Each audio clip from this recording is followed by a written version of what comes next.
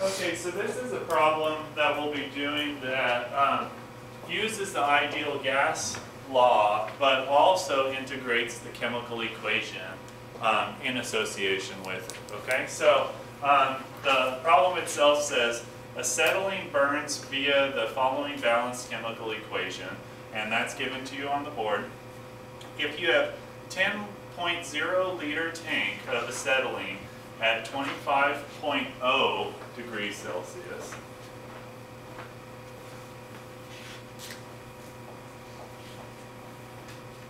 and 100 atm of pressure, how much carbon dioxide will you form if you burn all the acetylene in the tank?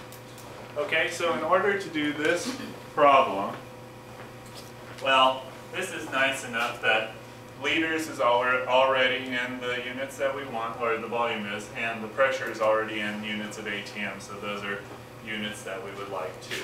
Okay, so what we're going to do is add 273 to this. Okay, so 298.0 Kelvin, we'll say.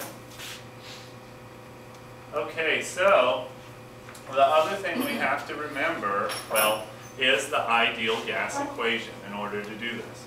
Why? Because we need to know the number of moles of acetylene that we're starting with. Okay, acetylene is this C2H2. So, what is the ideal gas law? PV equals nRT. What are we solving for? N, number of moles, right? So, solve for N, that's going to be PV over RT. Like that. Everybody okay with it?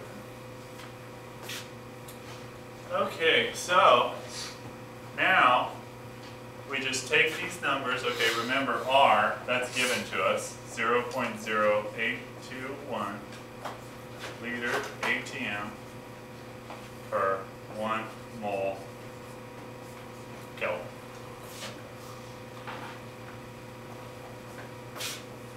So pressure, 100 atm. Volume, 10.0 liters, divided by R, 0.0821 liter atm, 1 mole Kelvin, times temperature, 298.0 Kelvin. Is everybody okay with writing something like that? So now, let's cancel out our units, okay? So ATM cancels with ATM. Liters cancels with liters. Kelvin's on the bottom down here. So it cancels with Kelvin there. So 1 divided by puts it up to the top, right? So moles is our new units. Is everybody okay with that kind of assessment? So our units here is going to be moles. And it looks like it's going to be 3 sig figs. Right?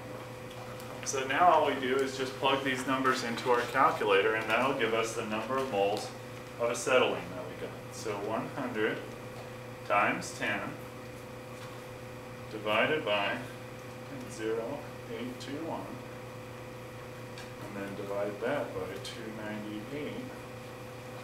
And the number of moles that I received to 3 sig figs is 40.9 moles of acetylene.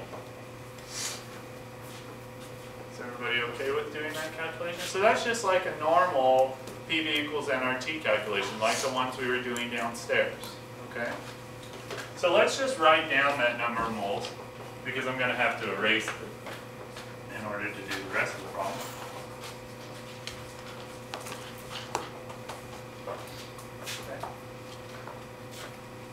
So is everybody okay if I erase this bottom part? Anybody still writing? Okay, wonderful. You guys are fast writers.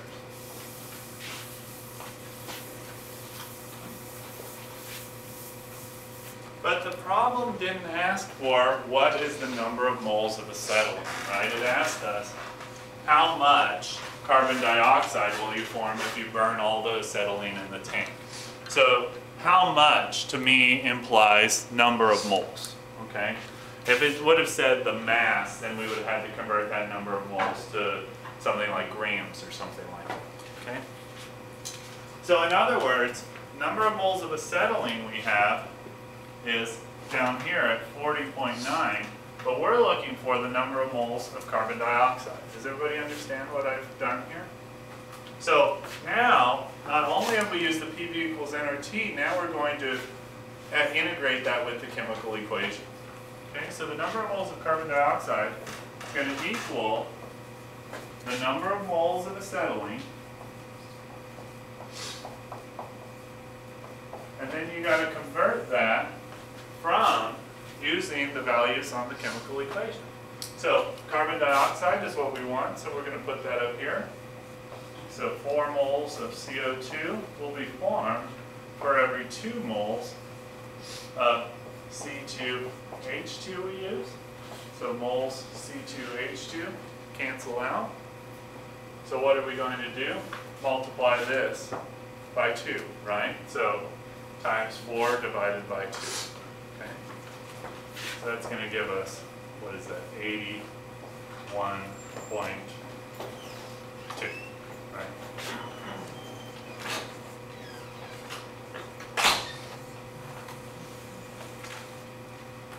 And that's going to be your final answer. Is everybody okay with doing something like that?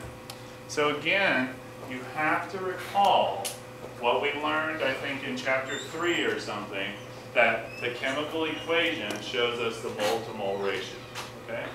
And then, of course, also what we've learned in this chapter about the PV equals nRT stuff, okay? So for this, you're going to have to convert things to moles to do it. Any questions on this one? Again, I have a few more of these exact type of problems already recorded. Feel free to watch those as well, okay?